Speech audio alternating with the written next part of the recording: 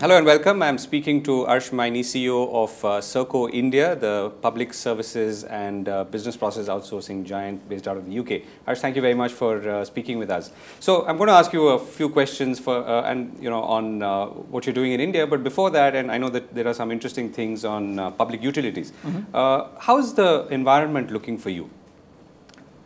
Well, the environment isn't bad at all, and that's simply because in the kind of business that we are in, which is really to provide public services. So we're in the infrastructure services business per se. You don't take a short-term view, right? You take a long-term view and you ask yourself, is this a service that the people in the country really require? Does the common man on the street really require those services? And is the government or the private organizations, are they willing to build infrastructure?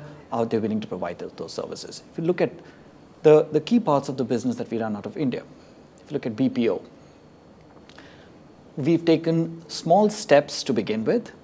We've been here now for quite a few years. But you also acquired Intellinet earlier, which was a very big one. That's right. We did a small acquisition. We learned on the back of that acquisition. We learned how to do business in India. And then we did the big acquisition with Intellinet. Now, today, you'd be surprised, there are over 40,000 people that we have in the BPO industry in India. So in our BPO business in India, 40,000 people, over 25 cities. Now, that tells you something in terms of the spread, the reach, and the breadth of the organization. What we're doing now is extending that to start providing frontline services, where we would be providing services either on behalf of the government or on behalf of a private sector organization, but providing it to the end citizen, to the common man on the streets. And the one interesting one is the bus rapid transport system in Indore, which you're managing. So tell us about it. It's not much talked about or written about. So it's a very interesting contract for us. It's a very interesting piece of business, and it's doing touch wood extremely well. Now, if you look at that, here's a local government that's really keen to provide good transport services to the common man on the street. They've brought us in as a partner to deliver those services, and the difference that we can make on the ground is something which is so good. Now, you go at it with a lot of humility, and you say, look, what difference can I make? Right? How can we work with the government? Will they be learning along the way? Absolutely. Will there be teething trouble? Absolutely. But you go through those steps, you work in partnership, and this Jugalbandi that you see right behind BBG's convention called Jugalbandi, and that really sort of strikes a chord with us. So you do that as a partnership.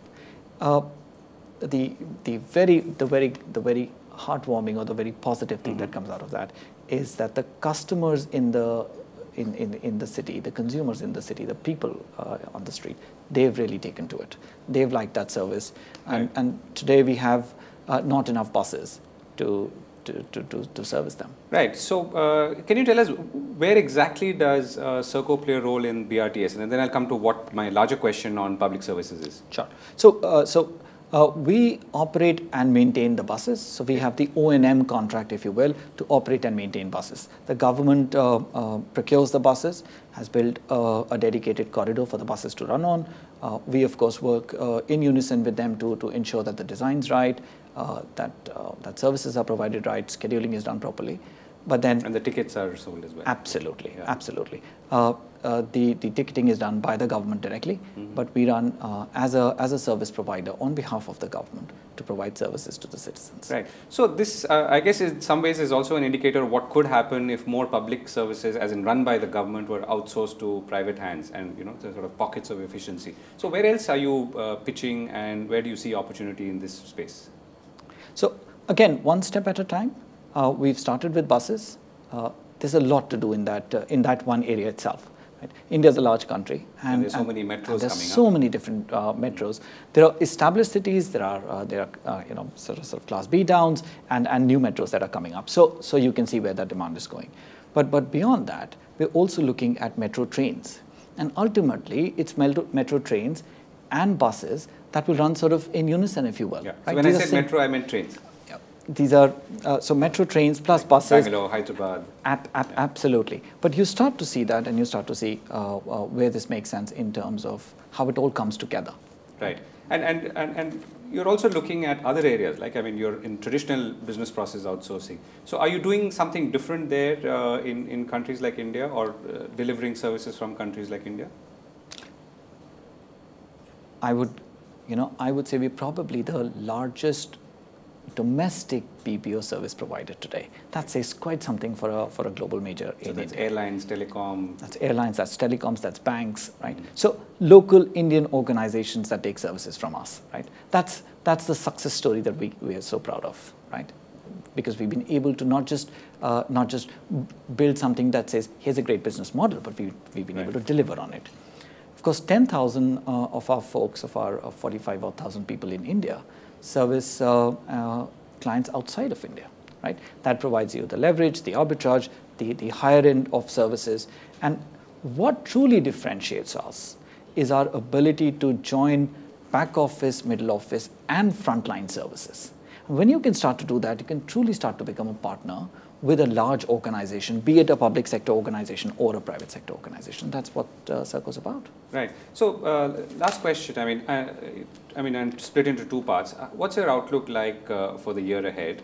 And within that, do you see more domestic BPO happening, more Indian companies in the service side handing out more of their processes to firms like yours? I think that's a process that's just going to continue, right? As far as the private sector in India is concerned, and outsourcing from that sector in India is concerned, that's not stopping. There are entrepreneurs coming up every day, companies becoming larger, and larger companies becoming even larger. That's something that's happening. Now, when companies are under pressure to deliver, under pressure to save on costs, they look to outsource. And partner with good organizations. So that's a business that will continue to grow, right? And there isn't outlook. Then there isn't therefore anything else to say on that. In terms of the overall outlook for us, again, if you look at what's happening in the global economy, it's just coming back up again. You can see demand on the uptake, and therefore positive and positive. Right, and so the UK being one of them. I mean, UK economy is stronger. Europe has come out of recession. Absolutely.